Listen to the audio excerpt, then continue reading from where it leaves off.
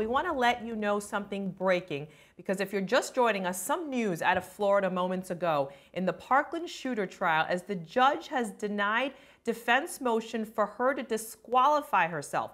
That happened in writing, like I said just moments ago. We're going to get to that in a moment as recess from that is going to return at 3 p.m. Eastern Time. This is certainly an interesting new development here. Marie, I want to get your immediate thoughts on this. What's your reaction? I'm not surprised that she said no. Basically, they filed a motion asking her to decide whether or not she is unfair to them and that contentious relationship that they have would impact her ability to give them a fair trial. So they're asking her to put herself on the fire. So if she granted that motion, it would be like admitting, yeah, I really embarrassed you in front of your client. I acted unprofessional to an extent that your trial cannot be fair and impartial, so I'm removing myself from this situation. I'm not surprised that she said no, because it would be like throwing herself under the bus. Well, Michael, were you surprised by this? No, I'm not surprised by it. The trial is mostly elapsed. The defense has rested. And so for that reason, it doesn't surprise me at all. The judge was very shrewd. She didn't deny it on the record. She didn't argue on the record. Instead, she went back into chambers during this break and she entered a written order, is what I understand. I don't see it on the docket. But nonetheless, I think the judge pretty much realizes is that if what she did was reversible error, she's going to get reversed.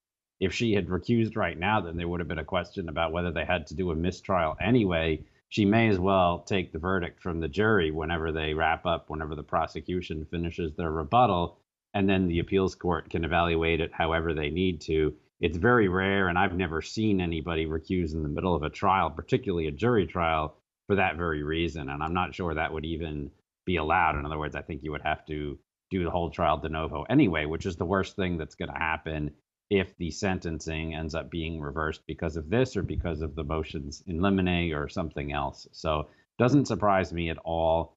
I think doing DQ in the middle of trial, 2 trials ago, back in July, I thought about doing that. I didn't do that, but I won the appeal. And I think now, unfortunately, the way the prosecutor and to some extent the judge have conducted this, I think they've at least given Nicholas Cruz, who shouldn't have any issues for appeal because he's obviously guilty and he's obviously done something despicable. They've given him an issue that on appeal that's worth listening to.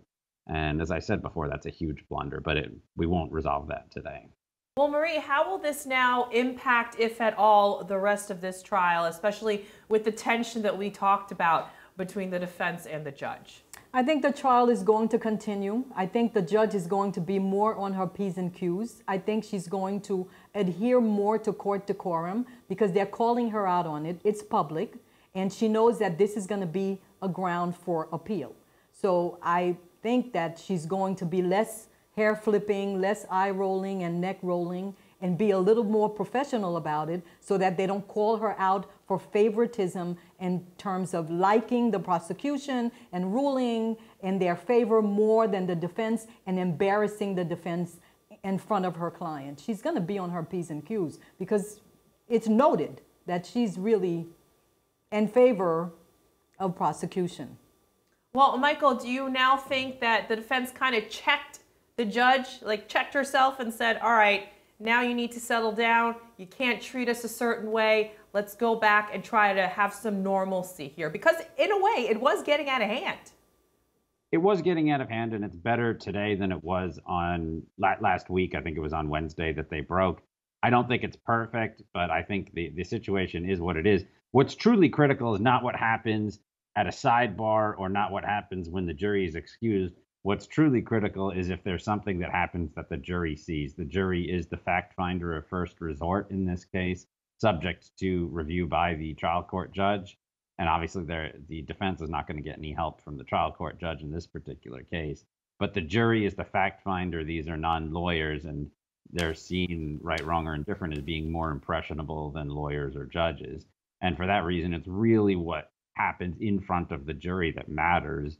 And I hope the jury has been instructed not to watch programs like this until they're done, because if they see that, in fact, the defense attorney is getting castigated by the judge in open court outside the hearing of the jury, of course, then that's a mistrial. And quickly, Marie, what can we expect at 3 p.m. when they're finished?